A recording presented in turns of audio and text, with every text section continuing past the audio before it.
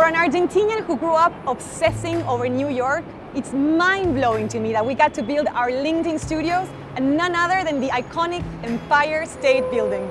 We've been here since 2017. That's crazy, right? Come on, let me show you.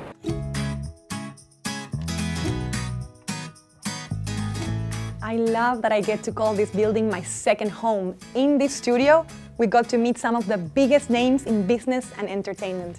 Come on in. Right here, we met with writer-director Patty Jenkins and Judd Apatow, two people I've been particularly inspired by. Judd produced Trainwreck, 40-Year-Old Virgin, Bridesmaids, Anchorman, Bros, and his career advice is so simple, it's hard to forget. Generally, I tell people, don't be a dick. I mean, that's the simplest thing, which is if people don't want you in the room, it's all over already. And you learn that in punch-up rooms at sitcoms, because there's 10 people around a table, line by line, going through scripts. And there's always one person you're like, I wish I could remove that person from the room. I cannot be in this room because that person's in the room. And that person usually does disappear. And so that is the first lesson. Don't be that guy. Don't be what we call a room killer. And I do think that you should overproduce, and you want to be the person that it's fun to be with. And in comedy, we talk a lot about people who criticize but don't pitch fixes. That's always a problem. You hate the person that tells you what's wrong without then pitching, what if we did this? What if we did that? I don't know if I'm right.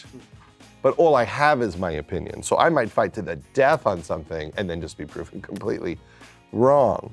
And what I realized was that it's not, the issue isn't so much about taking notes or not taking notes, although that is a big part of it. It's who do you decide to partner with? Who do you decide to work for? When I was in my early 20s, I got a job writing jokes for the Grammys for Gary, and I didn't know Gary. I just had met him briefly, and so I tried to write just an enormous amount of jokes.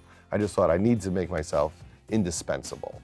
And that's advice I always give to people. You just want to be the person they can't get rid of because you're overproducing.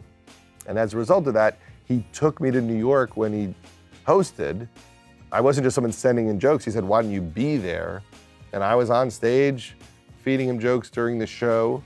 And Jack Nicholson was on the show, and Bono and Bob Dylan and Sinatra. It was the greatest thing that ever happened in my life. Some people say to me, how do you direct? I say, I don't know, just say you're a director. You are now a director. You said it, you're a director. I mean, what's a producer?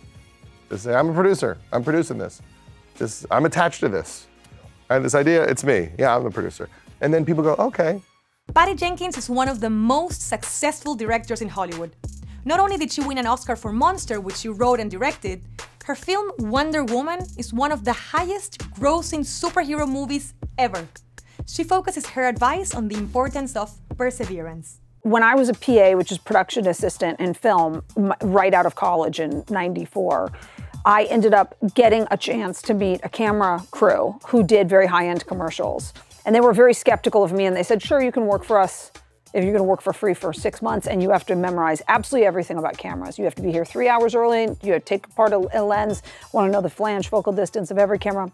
And so I came into this industry thinking, wow, that's the way it goes. So I'm so grateful now to that training, because for the first 9 years of my career working as a camera person, I thought that's how it had to be done. You have to be, you cannot fail, it has to be tack on.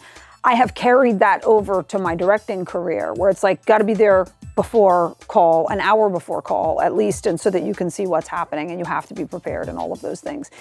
Hollywood, or success in this industry in particular, is like a brick wall, and like holes will pop through and then they close back up. And so you have to find your own hole. I think that it's literally perseverance and passion, but perseverance first and foremost. I have passed in the journey to get to being a director so many people who were very talented, extremely talented, who changed their mind or didn't want to do it or didn't want to, or gave up, or any number of things.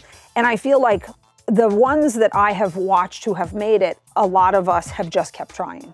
and been tenacious about continuing to try. So I think it's like looking for any opening. My opening was so unusual, and so many of them are. You know, I got through a B-movie backdoor where nobody was interested in me or my career or what I wanted to do, but they were making straight-to-video serial killer movies, and I happened to be a true crime buff. But you never know.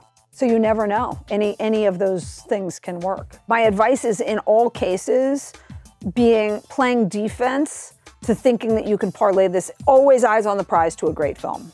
You know, and by the way, I don't come from a privileged background either, so I was waiting tables at the same time. So it's not advice I give that is saying that you have to be able to afford to not work. Finding a way to offer yourself for the time. So I took weekend shifts because those commercials and music videos were happening during the week.